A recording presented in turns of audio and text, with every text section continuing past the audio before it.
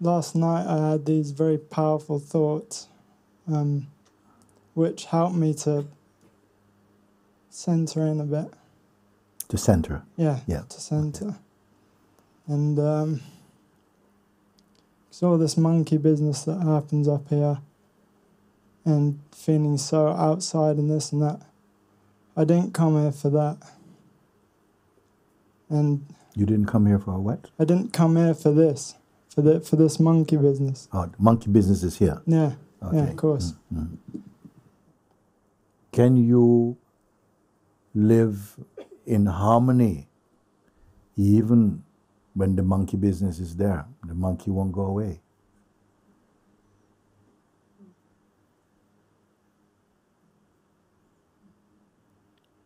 Who is supporting the monkey? What's the monkey food? The attention, Guruji. Attention, attention. Whose attention? Slow down, because I really intend that you get it. Whose attention? The food for them. If the monkey doesn't get the food, the monkey cannot live with you. It's fair enough. If the monkey doesn't get the food, the monkey cannot stay around. He's going to go to some place where he gets the food. So if the monkey is getting the food, what is the food and where he gets it from? You can take a moment. We're not in a hurry. Because each of these kind of invitation to look, they must be able to bear power food. No. So the monkey food is being fed by the monkey mind also. You may say monkey mind and monkey food may be same thing. But the one who is disturbed by the monkey mind is the monkey friend.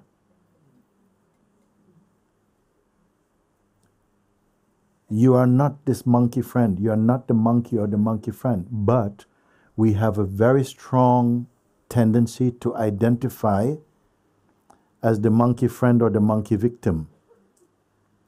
And that victim is personal identity. Personal identity. It is a form of the mind in the shape of personal identity, the I. The term I really indicate consciousness. When you say I, it means I or I am, I consciousness am. That's what it really means. But it's been hijacked a little bit to become the person. The belief I am this body and my conditioning, and the one who says, yes, I'm going to Casa Nirvana, I'm going away next week, and I like this, I don't like that, I had a good satsang. This I, and goes largely unquestioned. And that is the main monkey food. Can anybody recognize through what we're sharing that no monkey food, no monkey? Some years ago in London, very famous place, Trafalgar Square.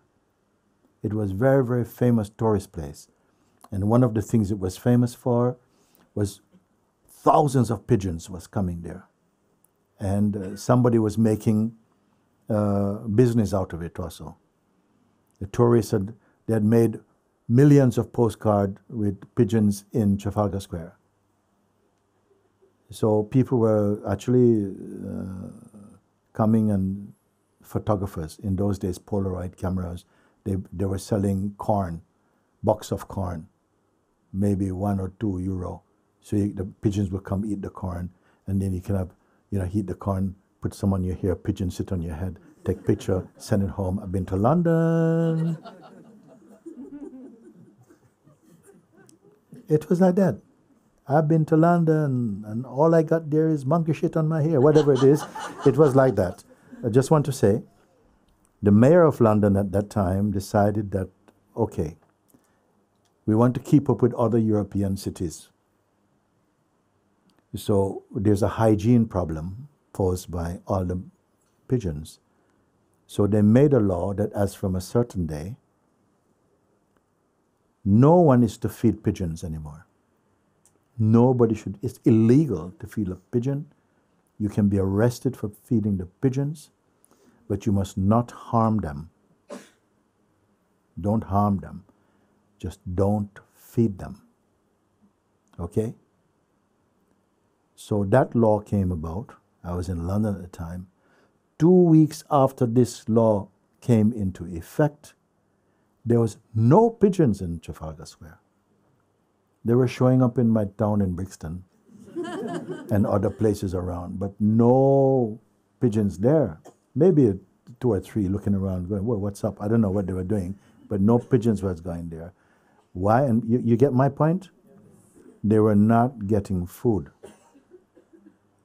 You didn't have to kill them. You didn't have to shout at them or chase them. By themselves, they left. That analogy or example is good for us also. This monkey mind you speak about, that no one can control. Maybe some people say practice some pranayama, just, and then, watch the breathing and so on, and they might, for a while. Stop pranayama, monkey back in the tree. It's like that. How to stop monkey mind? And I show you a simple way, that you continue just observing. When you observe anything, if you observe the mind with detachment, without logging into its energy, if you observe anything, it automatically slows down. If you don't get involved, it slows down. Try it today also. Just by being aware of it, not fighting, not judging, being aware, but being aware of being aware. Not identify. Can anybody follow this? Yes. And watch what happens. This claustrophobia somehow magically just drifts away like a cloud, recede, and is replaced by a sense of presence. And this sense of presence is not personal, and it definitely is not monkey food. It is the presence, it's the God presence, it's conscious presence, it's universal consciousness that reveals itself. When we are engaged through personhood, the noise comes with it, and it's like, oh, I can't bear, it's too much. Sometimes we enjoy all the noise, then it becomes too much, and then we want to stop, can't stop it. See, it's time to sit and just observe, let go of everything, be aware. If you put your attention on awareness, everything that's flitting around in the mind begins to slow down. It's the law of life. It happened like that. And you come back to a natural awareness, and all the things that seem to be going wrong, you see they belong to the mind stuff. If you don't do this, you're just chasing clouds, trying to find clouds away. More coming up behind you. It's like that. So it is good that the monkey mind doesn't go by shouting at it. You have to observe the monkey mind and the one who is fighting against monkey mind. They're like two sides of one coin. All the troubles and the one who is troubled are witnessable. The thing is that when we identify as the person who is troubled, you stop seeing that the person can be seen. Is that clear enough? So that is the way, and you will experience the result of this, not next week. And yes, it could be, but today you can sit. It's a simple exercise.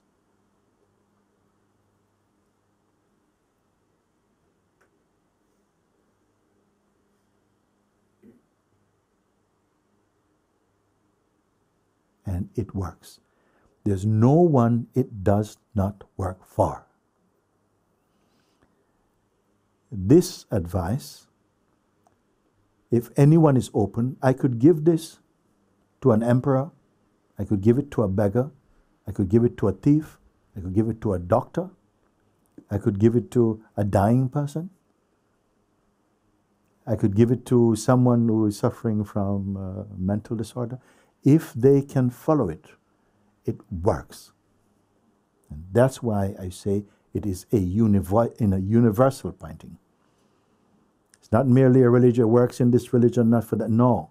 Beyond that, you could be an atheist also. You follow, it works. So, and it is simple. My question is, then why is it not made use of? Why? Guruji, in the few, is there anything you see? Huh? Is there anything you see in the way? If there's anything I see in the way, Yeah. is lack of application. And I wondered about it. Why is this happening? And I see, actually, that we have a strong investment in the sickness. You don't like to hear that?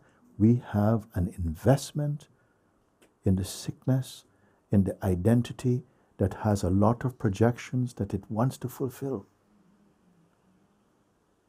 It has a lot of relationship. I was speaking earlier, using example. Suppose you buy a house. Or let's start with a car. You buy a car. And it takes a lot of care. Also, you have to have security for it, to put petrol for it. You have to fix it when it goes wrong. You have to make sure that it's not going to be stolen or it's going to be vandalized. There's a lot of concern. And the car is insentient. The car doesn't know it belongs to you. If somebody's going to steal the car is going, hey, someone's stealing my car. It is insentient. And look how much care goes into protecting this car, okay? That's one. Step two. You own this house. This house needs a lot of care also. What food you eat, sickness, all different things you have to take care of this body. Also, you have to wash and brush the teeth every day. Most of us do that. Okay? It takes upkeep as well. Not only that, the tenant in the house has a lot of psychological problem. Possession, judgment, fear, anxiety, projections, memory of bad things happening in the past, worry about bad things happening in the future in this house. Plus the car, plus the children, plus the partner, plus the government, okay, plus the pollution, plus the... How much you have to care for as a person. And yet all of this is governed by universal consciousness, which you are also, but you are not switched onto your universal consciousness. You want to live as a person and look at me, I'm doing well, and I got more money than you. We love this game, hate it. This is like this. It's like a love affair with a paparazzi. When you're feeling down, they come take you. Oh, when it's too much, oh, go away, I want to sue you. This is our life is like that. It's beautiful. You know why? Because you can't bear it for too long. And then it forces you to be searching for something. There must be something much more easy than this, better way than this. I wonder how you all came here.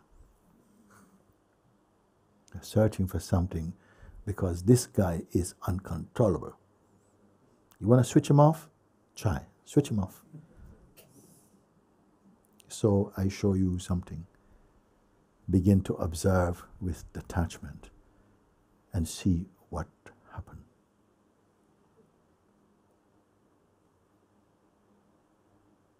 A complete change of paradigm. I don't even want to call the beingness a paradigm. And you're free to question it, But try it and look.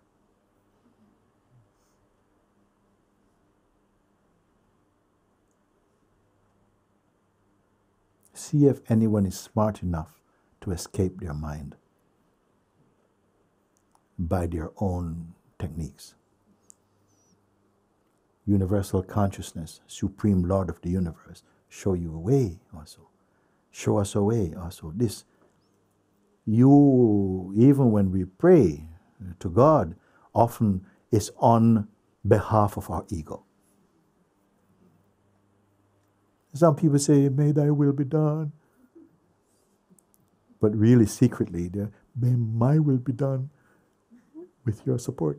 That's what we are doing. The only prayer I feel that works, praying with God, is to say, rid me of this ego and absorb me in you. That works. Or learn to observe with detachment. When you observe with detachment, the ego and all its world is like it just floats away. It's not fantasy, it's not imagination, it's not visualization. Sober introspection. And what is left here is the field of being. And the field of being is the presence of the Lord in you.